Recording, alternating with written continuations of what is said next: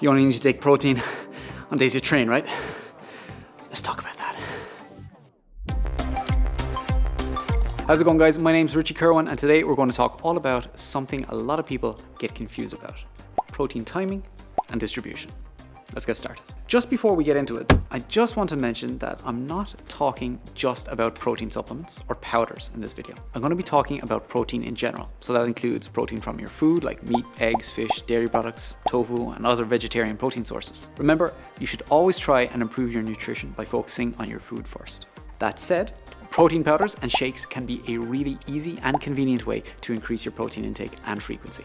And I'm going to explain why that's important. Okay, so to make this video as easy to understand and direct as possible, I'm going to talk about taking protein with just one goal in mind, and that's building muscle.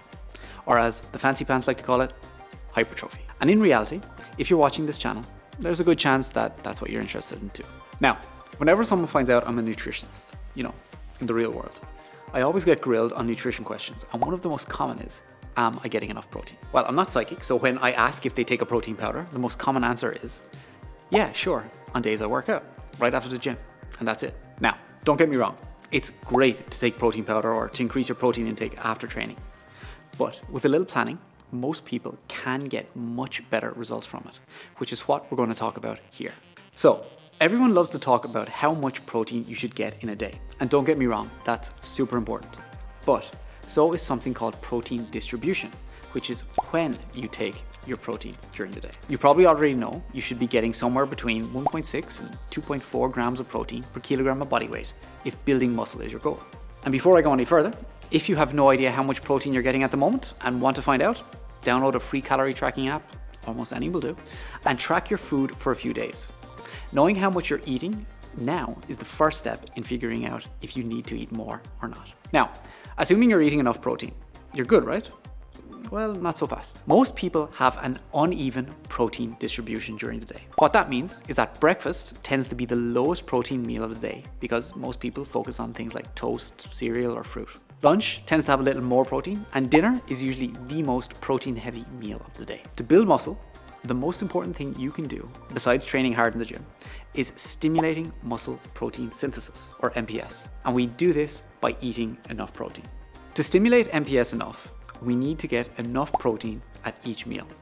And that works out at around 0.4 to 0.5 grams of protein per kilogram of body weight per meal. As a general rule of thumb, for a 70 to 80 kilogram person, that works out at about 30 to 40 grams of protein per meal. And here's the thing. Eating more than that doesn't increase MPS. So eating crazy amounts of protein in one meal won't make up for not stimulating MPS enough in your other meals. That's why it's a good idea to evenly distribute your protein over all of your meals. So think of it like this.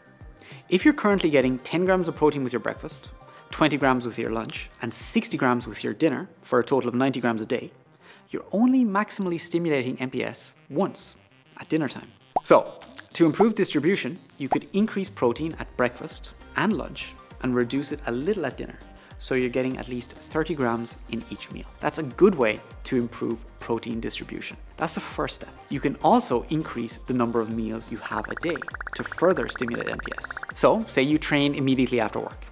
After you train, you could have a protein shake with 30 to 40 grams of protein, and that will stimulate MPS again. Then you wait a few hours and have your dinner. Another chance to stimulate MPS and muscle growth. And if 4 meals are good, maybe more meals could be better. This is where planning is going to be really important.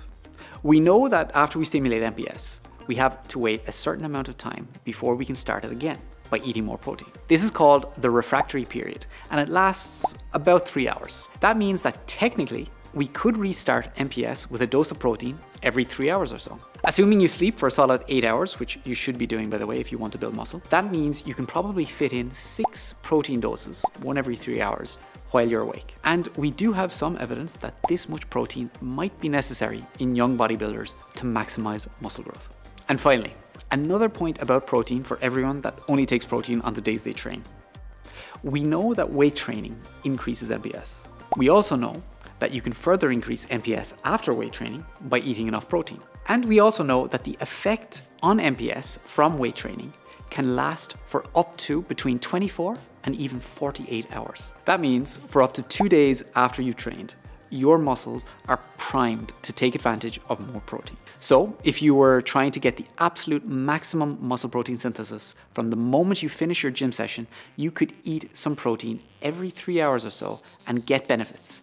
And that can be food or protein powder for convenience. Now, eating every 3 hours or so is not for everyone, but even if you are getting 4 high protein meals or shakes a day, even on days you don't train, that is putting you in a much better place to build muscle than if you just have a shake after your workout. Personally, I think 4 meals a day is a good balance between optimizing muscle growth and having an actual life that doesn't revolve around your food schedule. So what do you think?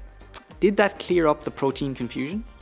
As always, if you have any questions, let me know in the comments below, and remember to like and subscribe to the Myprotein YouTube channel for more great evidence-based nutrition information.